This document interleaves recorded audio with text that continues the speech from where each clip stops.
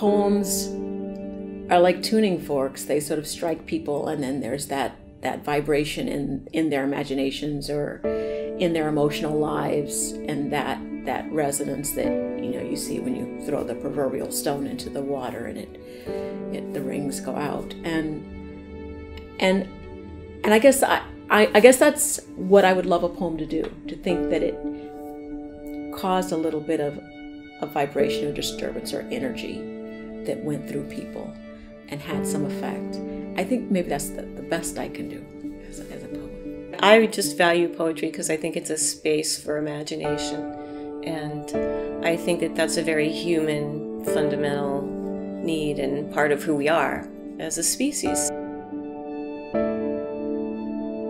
Poetry not only speaks to the most urgent human crises, but these, throughout the history of language and poetry for thousands of years, you will find these very same crises addressed over and over again. I believe our need to communicate is one of the most basic human instincts, and that poetry communicates so well, so beautifully. How could it not? As long as we're alive, we need language, we need to tell stories. And I think poetry is it's another genre for us to kind of tell our stories and communicate. And poetry just does it in a way that's much more, concentrated and really focused on the, the meat and potatoes of the language. We communicate by means of stories. That's how we tell each other what our day was or what we had for breakfast or our problems. We tell a story in order to express our lives.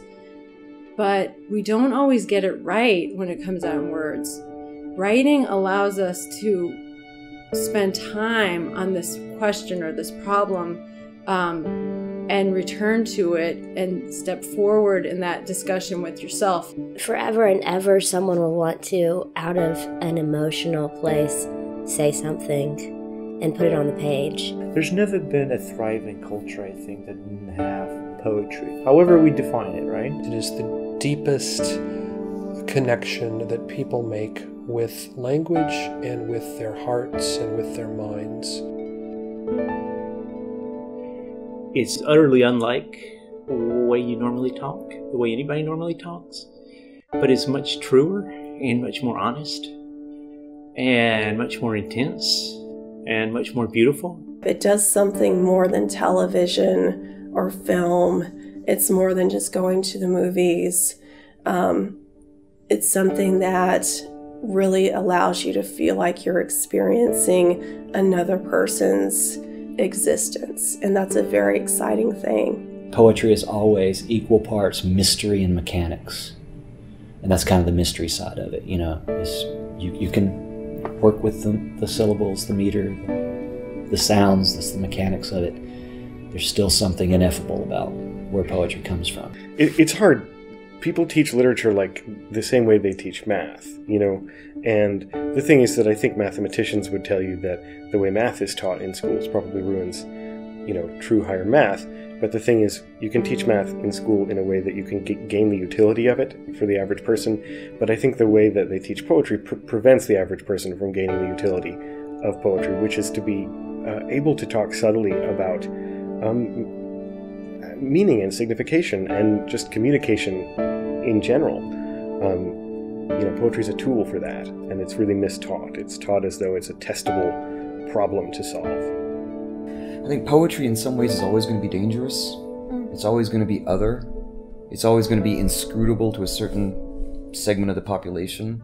And I think that's actually, as much as all those things sound negative, I think that's part of its history. That's part of where it's always been. There's always going to be someone who thinks that's pretentious. What is that about anything that looks like poetry? And I think that's fun too, and that's part of, I think, why it's going to last. For those that need it, it's essential, and I think something like BOA demonstrates that there are plenty of people across the country or around the world that need what it offers.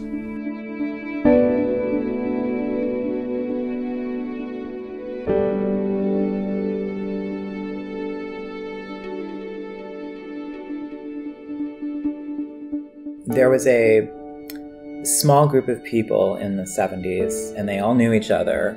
Alan Kornblum, Tree Swenson, Sam Hamill, Al Poulin, and these people, they kind of created this small press revolution that completely transformed American publishing and bears fruit. Like when you go to the AWP Book Fair and you see all of these small independent presses, like this spirit of independent publishing in America, it always existed, but those people were the people who first said, we're going to build them as institutions and we're going to have longevity. And all of those presses are still around, you know, going strong.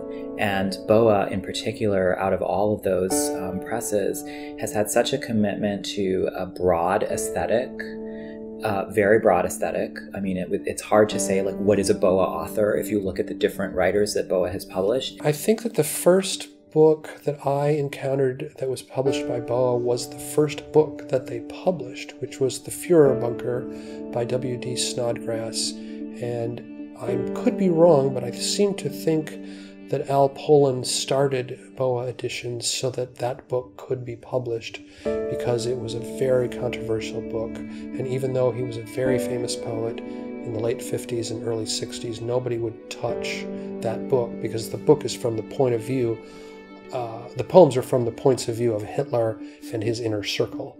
And so it was obviously a very upsetting poem that this poet was trying to get inside their heads and sort of make them human in a way. And that's obviously going to upset a lot of people. He wanted to discover new talent, people like Li Young Lee and Kim Adenizio and Dorian Lux. I mean, people who have made an impact in contemporary poetry and have influenced other poets. But I think he also wanted to give other poets who are established and were having a hard time finding a publisher, give those folks a home. And so he, brings on Carolyn Kaiser, whose book wins a Pulitzer Prize, or he brings on Lucille Clifton, who wins a National Book Award. And all of a sudden, here we are 40 years on with this press. How many presses have come and gone during those 4 decades? But Al's vision for the sense of what this press could do and be has now outlasted him for 20 years. And so it's just an impressive feat and a very generous contribution that he's made. When I was with BOA, it was run by Al Poulin, who started it. And I think that the people there are keeping up his vision. He was really just dedicated to writing and dedicated to finding people and publishing them and getting their voices out into the world. So, and I think that's what BOA is still doing. And I think I guess one word that comes to mind for me about BOA is brave, because it takes a lot of balls to be publishing poetry and really continuing and surviving as long as BOA has. So I'm just really grateful that they're part of the scene, making it happen. Like, for some people, I think to myself, oh yeah, this would be a great book for Press X. Mm-hmm. You don't say that about BOA. BOA is always surprising in that way. It's going to be, I mean, it's weird saying this because we're BOA poets. It's going to be great. but past that, it's going to be, it's going to be not exactly what you expect. I'm really happy to be with BOA, and I'm happy to found a home with BOA and to feel like I'm invited and welcome, and this particular publisher has welcomed me into their tribe. To work with people who really do love poetry and who love their authors and who love each other is such an exciting thing to be able to do, and also to feel like when I open a book of poems that's come from BOA to feel like I'm meeting a new member of my family. I guess before I published the book, because I never had experience in a more sort of business-y exchange, and it wasn't that. It was, there was business, and BOA takes care of business, but they also take care of poets. What BOA has contributed, do you want a list? It's amazing. Li Young Lee and Dorian Lux, and you all took first books. You had the courage to take Dorian's first books, Kim Adenizio first books, Li Young Lee first book, my first book.